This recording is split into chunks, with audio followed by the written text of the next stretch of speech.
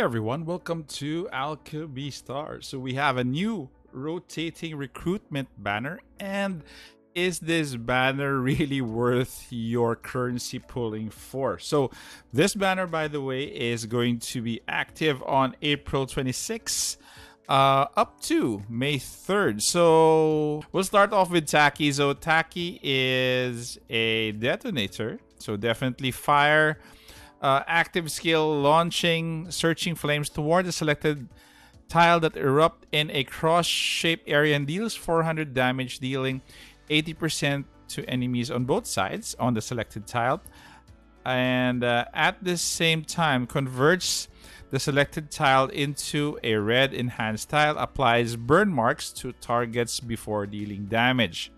Okay, next is going to be chain combos. So maximum of 145% damage to 3 rows and a chain combo of 13 to trigger. Then his equipment is burn mark. At the start of each round, applies a burn mark to the enemy with the highest percentage of HP, increasing all damage Taki deals to the target by 10%. So he is going to be there's a buff actually to his damage by applying a mark. Each time the enemy is afflicted with the burn mark is eliminated, Taki's attack increases to 3% up to maximum of 15%.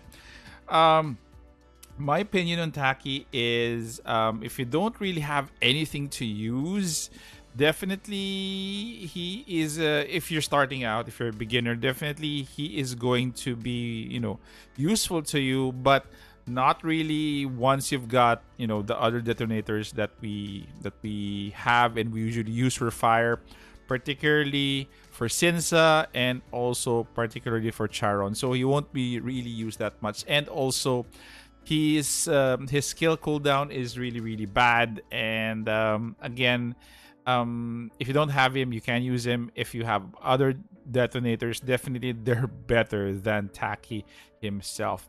Okay, moving on to Odi. So Odi here, let's review her skill. So active skill, internal struggle, deals 400 damage to all enemies and inflicts slow for 2 rounds and 2 stacks of poison for 2 rounds. Okay, by the way, if you're wondering why I'm reviewing the skill, most players, if they are beginners, they don't have stats available for these Aurorians. And by the way, for reference to this wiki, I'm going to be putting it in the description. I'm not promoting this wiki, by the way. It's just for reference, for my personal reference as well. So going back to the active skill, so a lot of damage. Sorry, I forgot to mention, she's a support and she is forest element. Okay, so damage is big at 400%, and damage to all enemies, and inflicts slow for 2 rounds and 2 stacks of poison for 2 rounds as well. So 2 debuffs, which is excellent. Moving on to her chain combo, she has a maximum of 13, and the damage is 140. Damage to 3 columns and inflicts 1 stack of poison for 2 rounds. So again, very good as well for damage over time team or team components. Then you have her equipment, which is going to be self-driving power. Normal attacks can attack enemies in a diagonal tile, which is very useful, and have a 70% chance of inflicting 1 stack of poison for 2 rounds. So all 3 of her skills, including the equipment, inflicts poison for 2 rounds. So very useful. Opinion on Odi, she is going to be needed really in Elysium. Once you've unlocked Elysium, it's more on for your advanced content. For the early stages, based on my experience, I wasn't able to use her that much, but definitely for Elysium, you're gonna be needing her. She's the best unit or the Aurorian for Elysium, and also for damage over time teams. So that is it for Odi. So again, Taki, not really that good, but definitely for Odi, both are 5-star Aurorians. So again, you won't be able to choose anyway if you pull in the banner. And last but not the least is going to be Graham. So Graham is let's focus more on Graham. He is a 6-star detonator, fire as well. So as you remember, I mentioned that there are other better fire detonators. So definitely Graham is going to be one of your good units, but not the best unit or detonator in fire.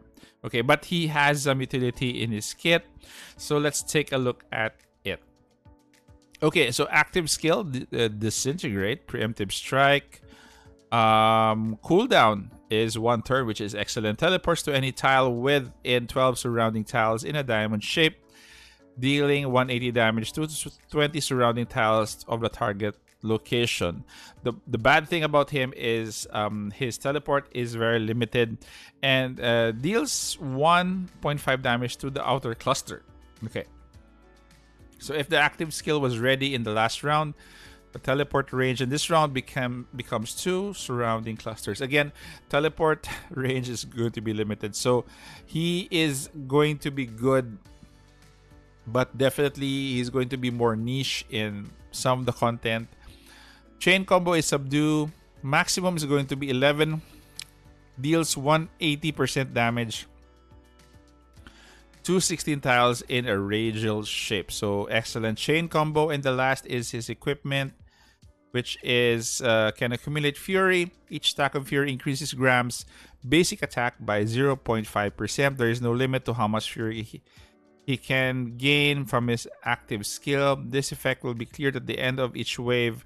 For every stack cleared, Graham will recover an amount equal to 5% of his max HP. So definitely, this is going to be useful for him for survivability and sustainability. So good teleporter, but limited range. Good detonator, but again, he's not one of the best detonators that we have. Good, but he has good utility as well.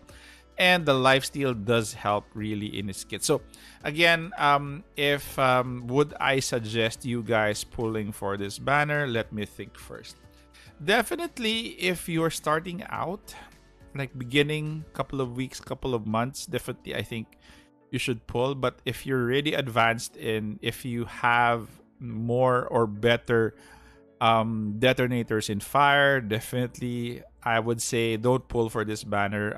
Eventually you'll be getting Graham in some of the banners, but if you're a beginner, I say you can, because again, Odi is going to be worthwhile. Taki, not that much. Graham, good for you when you're starting out. Okay guys, so that is it. So tomorrow is the launch of this banner, and hopefully I've given you some tips if you haven't decided yet. So hopefully after this video you have decided whether you're going to pull for this banner or not. Okay guys, thank you very much. Stay safe, take care. This is the Warden, and I'm out of here.